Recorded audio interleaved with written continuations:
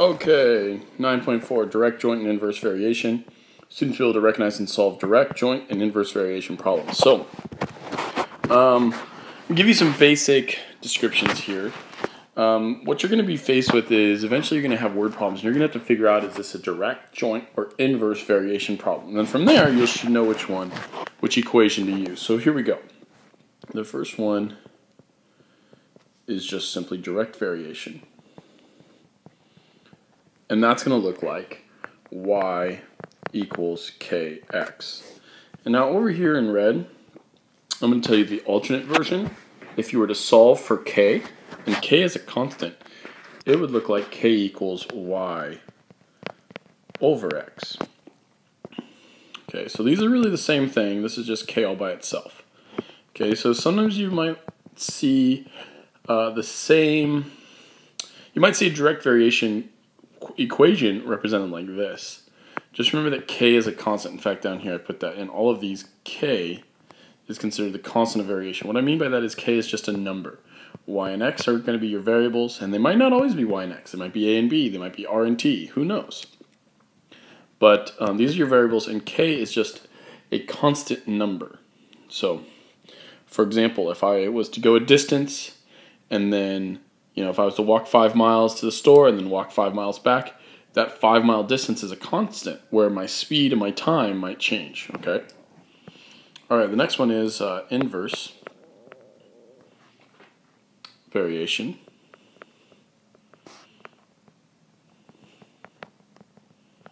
And that looks like y equals k over x. Again, don't confuse these two. The k is still with the x, but they vary inversely. We have a number over x.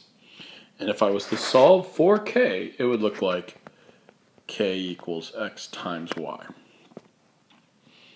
All right, so that's inverse variation. And the last one here is joint variation. And this has to do with when you have more than 2 variables, when you have 3 variables. So this standard form looks like y equals k x z. And if you were to solve this one for k, it would look like k equals y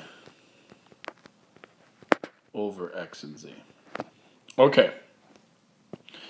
So you have your 3 different equations. I generally use these, but you should be aware of these because sometimes you'll see it in this form, and sometimes this form will help you a little bit. So let's take a look. Example number 1. It says, hey, if y varies directly, there's my clue, directly. Which one am I going to use? Direct. Y equals k to the x. Let's just go ahead and write that. Okay, so y varies directly as x, y equals 12, when x equals -3. So we have a situation here where we have both variables. We're going to use that to find k. I'll show you in just a second.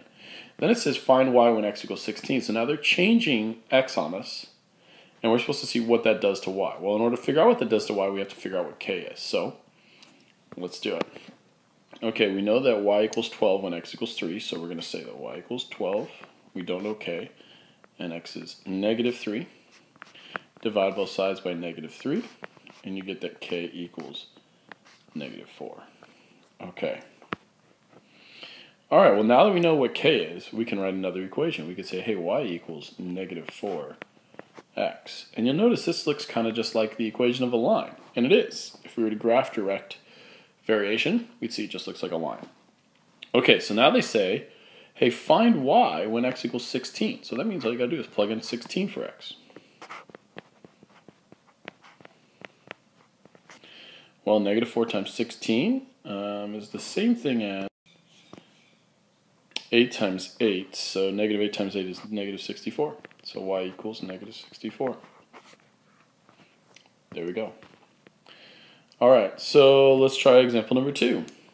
Hey, this one says, suppose y varies jointly. Hey, which one am I going to use? Joint. So y equals kxz. I'm going to write that down. And this one says, find y when x equals 8 and z equals 3. So this is a situation I'm going to find y for, but I need a situation where I have all the variables. Here we go. If y equals 16, z equals 2, and x equals 5. That's what I'm going to use to find k. Then I'm going to plug it back in to find y. So let's do it. So they say if y equals 16, don't don't know k, x is 5, and z is 2. Well, 5 times 2 is 10, and if I divide both sides by 10, cancel everything out, and I'd get k equals 16 over 10, or 8 over 5.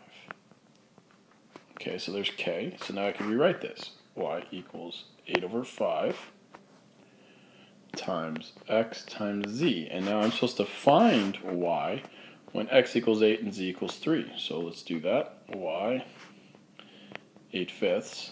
X is 8 and z is 3. Okay, well, 8 times 8 is 64 times 3, 192 over 5, and you could just leave it like that. Y equals 192 over 5. Boom. If you wanted to figure out what that is like in decimal form, you could, but it's around 30 something. Okay. Now, next one says if r varies inversely. Hey, okay, which one are we going to use? Well, we're going to use inverse variation, so let's write it down. Y equals k over x. But this one's a little bit different. This one says if r varies inversely as t. Okay, well look, we've been saying y varies. Y varies. Okay, so y is the thing that's varying. So now the r is going to replace the y here. So we can really say that r equals k over t. And we know that r equals 18 when t equals negative 3. So let's just plug that in. 18 equals k over negative 3. Solve for k. Well, we multiply both sides by negative 3. Which gives us negative 54 for k. Alright, so that means I can use this same equation, r equals k over t, but I can put in a negative 54 in for k. And we're supposed to find r now when t is negative 11. So plug in an r, or plug in negative 11 for t. Negative over negative makes positive, so the answer is just 54 elevenths, or just a little bit under 5. Okay, so I've done all three with you. I've done a direct, a joint, and an inverse. On practice number 1, I want you guys to try this one on your own, and then I will put the answer up in just a second. So let me zoom in. You guys try practice number 1, and you may want to pause the video because the answer will be up soon. Okay, so it says y varies jointly, so I use the joint equation. And then I found the situation where they gave me all the variables. It says y equals 10, z equals 4, x equals 7, so I plugged all those in. I solved for k, and I got 5/14. So then I rewrote that equation with 5/14 in for k. Y equals 5/14, x and z. Y equals 5 over 14. I plugged in a 7 for x and a 2 for z, because that's what they told me to find y for when x is 7 and z is 2. And something to think about is that this 7 and 2 is just going to cancel out that 14, and that's because 7 is the same thing as 7 over 1, and 2 is the same thing as 2 over 1, so we have 7 times 2 on top and a 14 on bottom. Well, 7 times 2 is 14, so they cancel, and we're left with just 5, so y equals 5. Okay, so this last one is kind of a fun problem. The way it's worded kind of makes it a little bit tricky. It says the apparent length of an object is inversely proportional. Okay, right away, I already see this. I know I'm going to be using the inverse proportion. So let's just write that. It was y equals k over x. Okay. Inversely proportional to one's distance from the object. Okay, except we're not using y and x. We're using length and distance. So we could say that the length is inversely proportional to the distance. So we're going to use L equals k over d instead of y equals k over x. Then it says Earth is 93 million miles from the Sun. If Mercury is 36 miles from the Sun, how much larger does the diameter of the Sun appear on Mercury than on Earth? Hint, pretend the diameter of the Sun from our perspective is simply 1 unit. Okay, so what I mean by this, but just 1 unit, they're not asking us for the actual diameter of the Sun. They don't want to know that. They just want to know how much larger it appears on Mercury than on Earth. So let's say that from our perspective, as we're looking up at the sun, from our perspective, that it's just 1 unit wide. So, okay, maybe I'll draw a horrible sketch here. You know, here's Earth. All right, we're looking at the sun.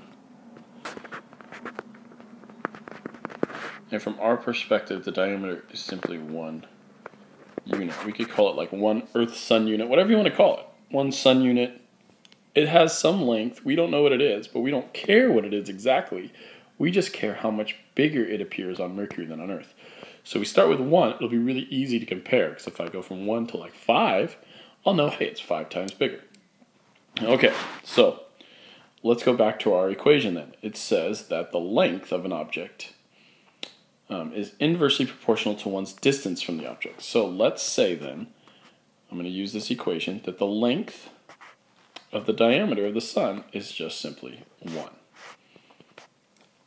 And that we have a k value, some constant, over the distance. Well, the distance according from Earth is 93 million miles.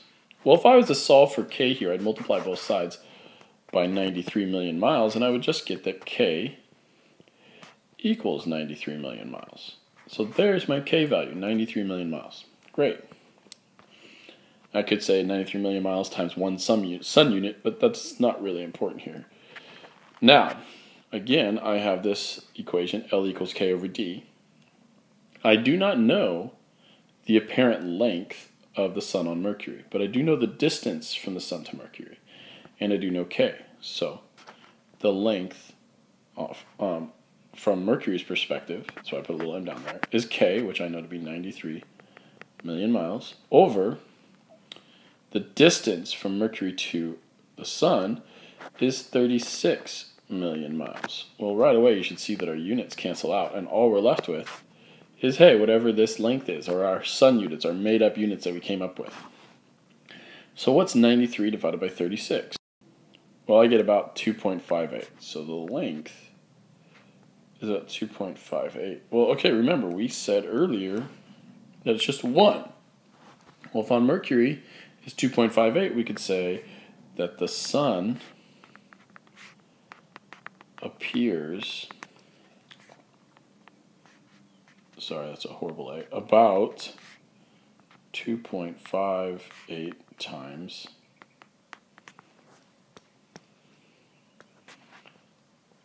bigger on Mercury than on Earth. There we go. I know my handwriting is atrocious, but we've answered their question. We didn't really need to know a distance, we just need to know how much bigger it appears, and that's how much bigger it appears. So, about 2.5 times bigger. Okay, thanks guys, see you guys on the next video.